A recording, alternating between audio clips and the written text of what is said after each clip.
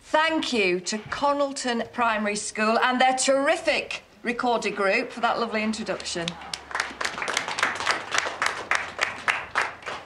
And thank you. Thank you for taking the time to be here and for your wonderful generosity. And gratitude is what the church's tradition of the Harvest Festival is all about. Oh, perfect timing.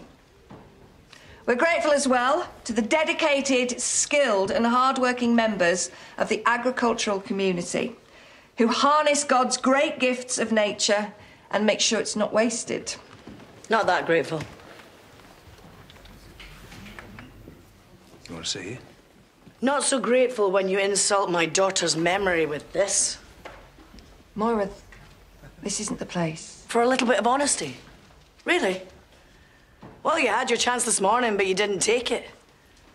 You looked me in the eye, put your sad face on, and offered to pray for my poor, dead Holly.